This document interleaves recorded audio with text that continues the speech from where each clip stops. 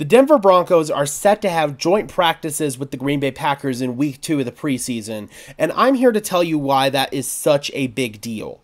Each and every single year that the Denver Broncos have held joint practices, some key details, some key storyline was foreshadowed in those practices that would emerge later on in the regular season.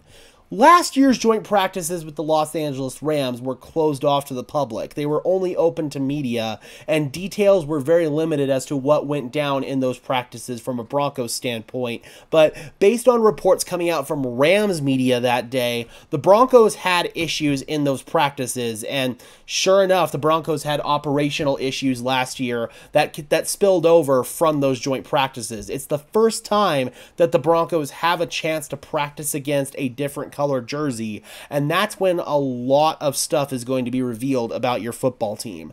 We'll throw it back to 2022, the Nathaniel Hackett year. The Denver Broncos had joint practices with the Dallas Cowboys, and they were extraordinarily undisciplined in those practices. Multiple pre-snap penalties, multiple fights. Randy Gregory was at the center of all kinds of drama in those joint practices. And then you remember in the regular season that year, the Broncos were the most penalized team in the NFL, especially with pre-snap penalties, and Randy Gregory was in the midst of all kinds of sideline drama. You think about the Christmas Day game against the Los Angeles Rams. 2021, the Denver Broncos had joint practices with the Minnesota Vikings up in Minneapolis, and that was the Teddy Bridgewater-Drew Lock quarterback competition.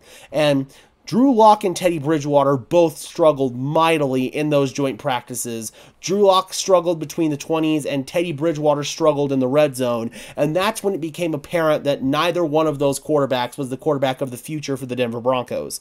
Then, 2019, you'll remember 2020, there was no preseason because of COVID. But in 2019, year one of the Vic Fangio era, the San Francisco 49ers came to Denver, and in day one of joint practices, the Denver Broncos had no effort, no intensity, no energy on the field. They cranked it up in day two, but again, those issues translated into the regular season in 2019, where we had all kinds of issues with the Denver Broncos having low energy, low effort in games. So whenever these joint practices happen, usually something will clue you in to what's going to happen in the regular season. And I expect that to be no different with these joint practices. And the fact that they're going to be open to the public means that fans and media alike, credentialed and non-credentialed, are all going to be out there taking a look at this and scrutinizing how the Denver Broncos look in this practice.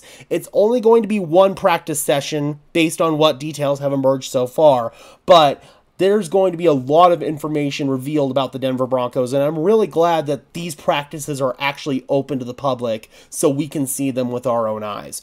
All right, Broncos country, let me know in the comment section below, how do you guys feel about the Denver Broncos doing joint practices with the Green Bay Packers, and what do you feel like is going to be beneficial from these practices? Drop those comments down below. I would love to hear your thoughts, as always. Be sure to leave a like on this video as well, subscribe, and ring the bell so these videos appear in your notification feed. I would really appreciate it, guys. Those are two free and easy ways to show your support. It helps tell YouTube's algorithm to push us out, and it helps us get seen by more and more members of Broncos country just like you and me.